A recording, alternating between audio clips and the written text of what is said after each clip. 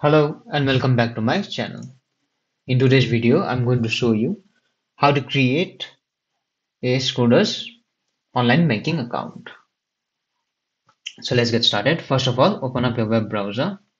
Then in the address bar, type in www.schroders.com/en-gv/uk/individual/funds and strategies/my-account/.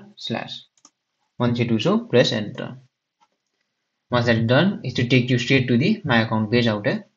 Just scroll down and in the bottom of the page you should see this link out there, register as login. Just click on it and it will take you to the HSBC page.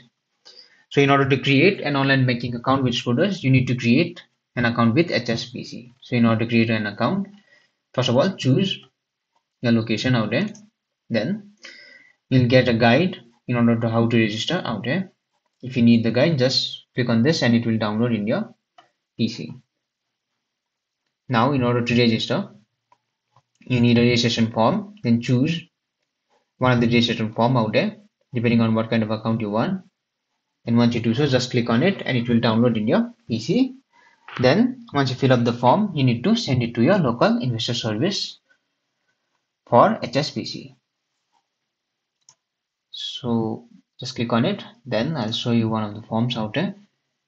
So this is for the individual access form.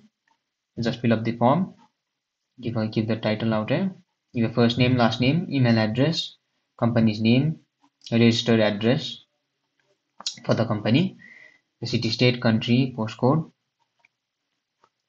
Then click whichever you want, check mark whichever you want. Then if for existing, you need to type it out there. So just leave it blank for now. So that's it. For registration details, click on depending on what type you want. How to give if you are for existing investor, type this as well. Now give your signature down here. Additional signature if applicable, your full name, then date, then fill this up as well if required. So that's it. So once the form has been filled up, you need to send it to the local investor services in your location. Once that is done, they will contact you through your email, and you'll be able to create your account. So that's it. Thanks for watching the video. If you have any other questions, you can leave it in the comment section.